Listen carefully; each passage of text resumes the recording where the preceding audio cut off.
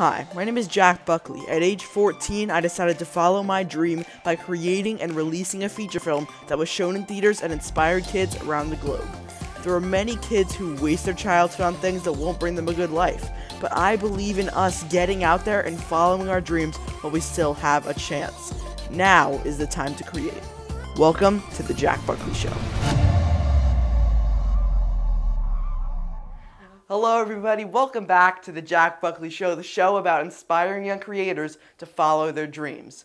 Today we're talking with Joseph Allen, singer, songwriter, and YouTuber, and also Golden Buzzer winner on America's Got Talent. Let's go talk to him. So Joseph, why don't you tell us a little bit more about yourself? Yeah, man, so my name's Joseph Allen. A lot of people recognize me from America's Got Talent. On the show, I got what's called a Golden Buzzer, which helped allow my whole entire career basically to get started in the entertainment and music world. And currently putting a lot of focus onto my YouTube channel, putting a lot of focus onto new music coming out with a new album on the way. And just all around just trying to find different ways to keep people entertained, especially right now, in this whole time of Corona and everything, Definitely, yeah. Yeah, so my first question is that you have this insane energy that's super infectious. So is that something? I appreciate that, Jack. Yeah, you got it. So is that something you've always had, or have you developed that over time? Yeah, so I was the youngest out of 12 kids growing up, and because of that, the youngest kid is always trying to get all the attention and stuff.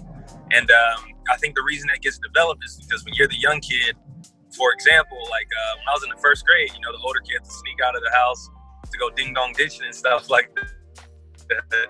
And they would wake me up, sneak me out the window with them. And I was hanging out with kids that were way older than me. The only way you can impress kids that are older than you is by trying to do things that makes them go, ooh, this little guy, he's super dope, So I feel like that energy just got developed as a kid. And then as I got older, just tried to really hone in on that. But also, I always see the best in people. I always tell my friends, you can stab me in the back, with the lights off. When the lights come back on, it can be me and you in a room, and I'll ask you who did it. You know what I mean?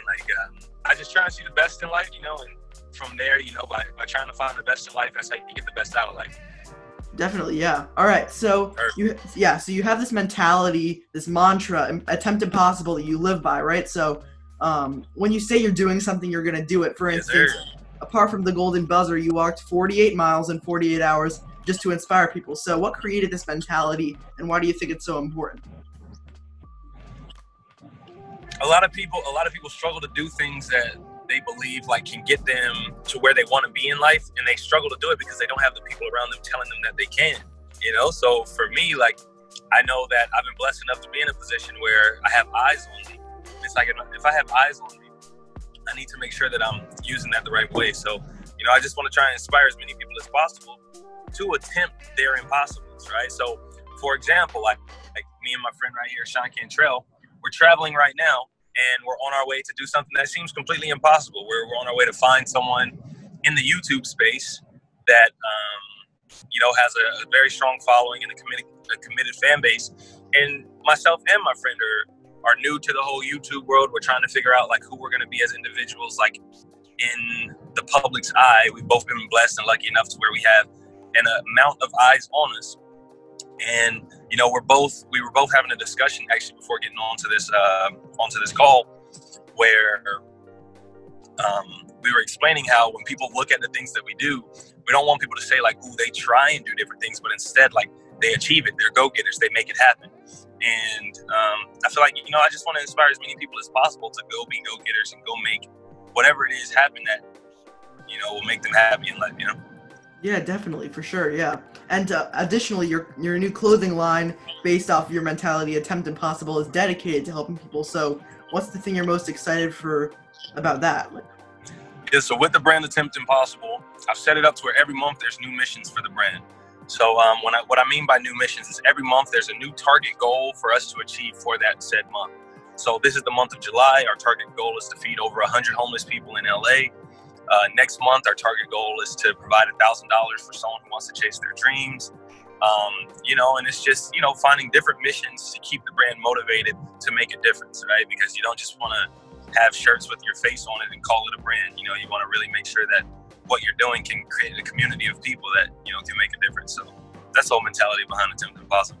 Definitely, yeah. That whole mentality. A lot of people would just put their face on a shirt and be done with it, but you know, you go the extra mile and do that sort of thing. So overall, in life and in general, what's your driving factor, like your end goal and the thing you strive for? I'm trying to set up a system to where myself and my future family are taken care of, right? So that's really my end goal, is like, once I settle down with a shorty and make her my wife, and, you know, we start popping out some kids and everything, I want to make sure that myself, the kids, we're all in a system that's set up to where financially we're stable. You know, I've done everything necessary to make sure that they have a good head start to where they can also, you know, chase their dreams and be, you know, a blessing to society rather than, you know, the opposite. Definitely, yeah. And so with America's Got Talent, the struggle of getting on there for, what was it, 5 years? Yeah, that must have been your research, man. Yeah, that must have been tricky. So what kept you going during all those years? Just knowing in your head, like, who you are, right? Like, that's the biggest thing, man. It's like, I already knew I was someone who goes onto America's Got Talent and crushes it. Just America's Got Talent didn't see that yet. So I kept showing up until they saw how serious I was. And once we both lined up, that's when the magic happened, you know? So whatever it is you want to do in life, right? Like, people are going to ask you years from now, like, what got you into trying to do, like, the whole, like, interviewing and hosting and, you know, maybe even talk shows that you're doing in the future. They're going to ask you, you know, why'd you do it for so many years? You're not going to think about it like, oh, dang, that's right, I was doing it for years. You're just going to think back and say, like, it's what I wanted to do. It's who I saw myself being. So then when you are that person and everyone looks back at the years on it, it's almost going to feel strange for you to answer that question, because it's going to be like, I've always known this is who I was, you know? Yeah, for sure. I can definitely see that, yeah. What's the biggest thing you learned from going on America's Got Talent? The biggest thing I learned from it is, you know, you have to always stay vigilant with your mental health, right? Like, you have to always try and be clear with what direction you're trying to head in, like, what's the message you're trying to convey, and, you know, try your best to stay in a position to be that person, because it's very easy for people to get jaded or for people to change with any level of success, you know. So you want to make sure that mentally you're in a state of mind where you can stay true to your finished mission, right? So I've always known my mission is, by the end of this, when I'm in my late 20s, around 28, early 30s, is to have everything set up to take care of myself and the family. So because of that, you know, it was very easy for me to understand any decisions I made while on the show, do they line up with my end goal? And if not, you know, I move on from it. So the biggest thing I learned from America's Got Talent is how to be mentally strong, you know, in what you're trying to do. Yeah, for sure. And so at the time of recording, you're currently embarking on this 1-month journey where your Instagram followers tell you what to do. So what's one thing you've already learned from this journey? Rest.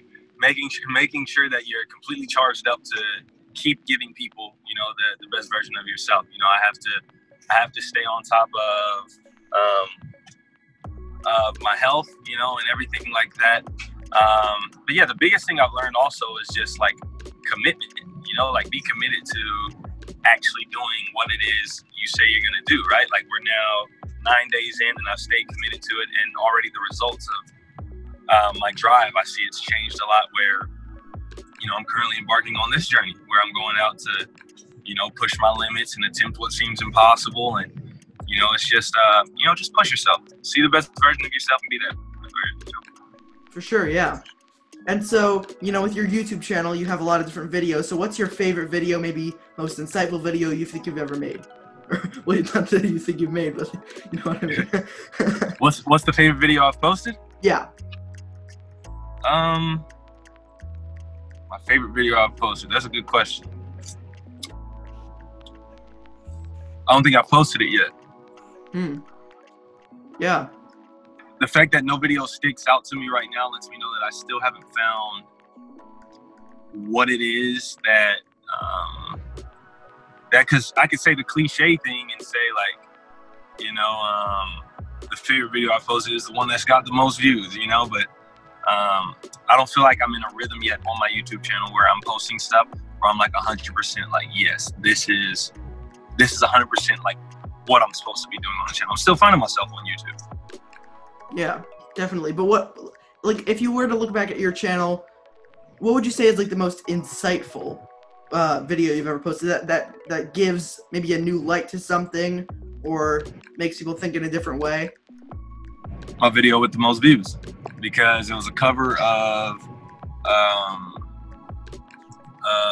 some song. I forget the name of it, but the cover of that song taught me that YouTube copyrights. You know, when you're seeing other people's music, it shows me that you know, a lot of different things analytically speaking on YouTube that I wasn't aware of. So it's just YouTube is an entire business, you know, and you have to understand the algorithm and how everything works in order to find success on it. So that's Sure. most insightful. Yeah. I mean, you have so many videos in your channel that definitely make you think in a different way. I mean, from the video about the homeless for 24 hours, the walking 48 miles. Oh, yeah. Props to you. So Thank you, Jack. yeah, so you definitely deliver to your fans, in your words, giving a quarter to everyone who gave me a dime. So from that, I'm wondering, what do your fans mean to you? Man, my boys did his research, man. Oh, Jack, you're built for this, bro. Thank you. Shoot, man, that threw me off. What was the question again? It was, I said, you definitely deliver to your fans, and then I gave you the quote. And so from that, I was wondering, what do your fans mean to you? What my fans mean to me? My fans mean the world, because it's literally because of the fans, the type of life that I live, you know. So I'm trying my best right now, you know, to deliver like some of the best stuff that I can for them, to make sure that they see how much I take them seriously. But, you know, that's going to come with time, right? Like any relationship that a person builds, like you got to keep showing up and keep, you know, showing what you're all about in the relationship, and keep bringing what you're bringing to the table. So, you know, my fans, I think over time will start to really realize how much I really care about providing quality stuff for them, you know? Yeah, for sure. Definitely. And, you know, on that note, listening to your music, it's really relatable and it connects with the audience. So was that something that was intentional when you were writing those songs? Yeah, that's the goal. That's the main reason I write the songs, is I try and make the songs for people. You know, so I try and make the songs to where I have a specific demographic or a specific person in mind. If I'm making a song and I'm thinking about one of my friends, like a girl who just got into a breakup and how she's like so heartbroken, then I might make a song that I think might make her feel better than any other girl in that position, right? Or if I'm making a song about how much I enjoy life, right? Like I'll try and like think about everyone who's enjoying life and think about how can I make a song that speaks to everyone. So, you know, that's the main thing, is trying to make songs that are gonna relate with people, you know? Yeah, definitely. And your songs also have really, really good replay value. So the type of flow of each song has the type of flow that each different song has. You know, it makes it so it doesn't get old very easily. So did you write those songs with that in mind? I think the reason that happens is because there's substance, right? So if I make a song where it's just hippity dippity skibbity flippity, right? Like that'll sound good for a day or two, but then after that, like there's not really much you're taking away from the song, rather than just the flow and the bounce. But you know, you say some stuff that has some lasting value to it, I think the song will remain for those who, you know, for those who actually connect to it. Definitely. Now, you also produce your music. Have you not produced some of your songs? I'm not sure. In terms of like composing. Yeah, so I would say about 80% of the songs that I release, or the songs that I make, I produce them. Sometimes, you know, I'll like find an instrumental, lease it, and things like that. But yeah, pretty much for the most part, I try and have my hand in the whole production process. Yeah. So what's your favorite part about producing music? I would say when the song comes together, when it sonically sounds really beautiful, and I'm like, okay, yeah, that's gonna be something. I feel like that's my favorite part, is when it comes together. Definitely, yeah. And so what's your biggest tip for anyone starting out in the music industry? Because this show is all about inspiring young creators to follow their dreams. You perfectly align with that. So what would you say to any kids, or maybe even young adults wanting to start out in this industry? Just don't stop. Just don't stop. Like that's, and then don't think that it's hard. Everybody who hasn't done it in life, what it is they're trying to do, they think that things are hard. Like, for example, the fact that me and my boy are on the road right now, right? Like, if anybody were to say to go from California to Florida to try and find this, like, they'll say it's hard. But nothing in life is hard. Just get out there and do it. Yeah, definitely. The easiest thing to do is to say something is hard. That's it. The easiest thing to do is to give up and be like, yo, like, all right, cool, like, this ain't it. But nothing's hard, man. Like, if you wanted to create an airplane, right, and like it's never been done before, the Wright brothers, like, it wasn't hard. Like, they knew they wanted to create an airplane, so it was easy to create an airplane. If I wanted to be a musician, it's not hard. All right, be a musician. Whatever it is you want to do, like, people gonna tell you it's hard, but it's not. Just be that. If you want to be in the NFL, all right, go to the NFL. Like, it's that simple. Make it happen. So just don't stop it, you know? Whatever it is you're trying to do, like, so hopefully this video that we're making will be a testament to that, right? Where, for sure, yeah. You know, like a lot of people are scared to chase after, you know, whatever it is they're trying to chase after and things like that. But like I said, you know, like, if you want to be an astronaut, be an astronaut. If you want to create the world's fastest car, create the world's fastest car. It's literally that simple, Jack. So if I were to give any piece of advice to anyone, it's just do it. So, like, with this video we're making, man, that's my main goal, is to show people, like we said, we're going to find Danny Duncan and his videographer. We're going to pick him up and get him to LA. All right. It's that simple. And that's exactly the mentality I believe we both share. It was just, okay, let's go do it. And then when people see us do it, hopefully their takeaway is, whatever it is I'm trying to do in life, I can do it. You know, and that's also the main reason why I created Attempt Impossible, is to make it to where people can see all you have to do is at least attempt it. Don't look at it and be scared of it. We could have looked at this whole situation and been like, oh man, like, we can try, but it'll be hard, you know? That's the easy thing to do. But, you know, whatever it is you want to do, just do it. Definitely, yeah. So, you know, in your songs, you also have characters like Uncle Gerald or Charmin Bliss from Criminal Love. So how did you create those characters? Was there an intentional time where you made characters, or did those stories just kind of pop into your head and you turned them into song? I like telling stories, man. So I feel like that stuff just came to my head, and at the moment I was just like, sounds like a fun deal. So definitely. That's what I do, man. I typically just make the songs at however I'm feeling at the time, you know? So how do you think of concepts or ideas for songs? Do you need to seek inspiration, or are the ideas pretty easy to find for you? It can just come from, like, my life, right? So, like, if I were to, like, try and write a song tonight, you know, right now I'm on the road, so, like, it might have some lines in there where it's like, on the road chasing dreams. If I struggle to find anything from my own life, then what I do is I just think about, like, stories that friends have told me or anything like that. And then I might, like, mix in things from my life, or, like, there's, like, create, like, you know, moments, create moments in those songs that, you know, are able to speak to people. For sure, yeah. And so you started producing music in 2015, right? Correct. All right, so both making a rap for your college and a song for your mom. So how would you say you've grown over these last 5 years? Just kind of settling into finding who I am as an artist. You know, I still feel as if I'm on that journey of finding myself as an artist, but for the most part, it went from learning. It's just a learning experience. So over time, just getting more comfortable with everything, you know? Yeah, definitely. Yeah.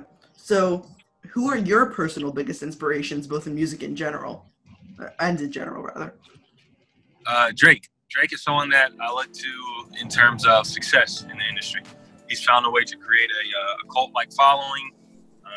He's done the music part right, you know, and it's just trying to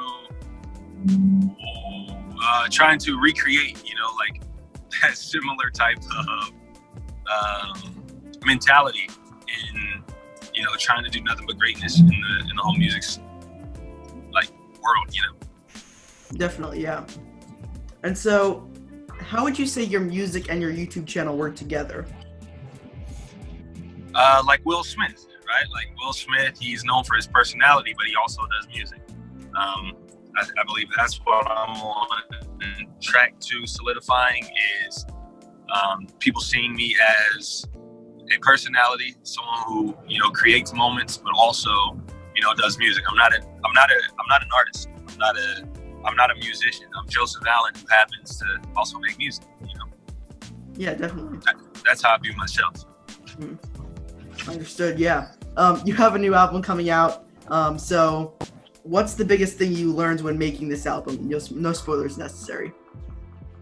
I believe the biggest thing that I learned while making this album is trying not to force it, right? So, you know, if you try and force a song to sound good, it's not going to happen, man. Music is like conversating with a female, right? It's like when you're trying to talk to her, like if you try forcing a relationship, you know, and you're making a relationship with your listeners, you know, they can tell if it's trying to be forced.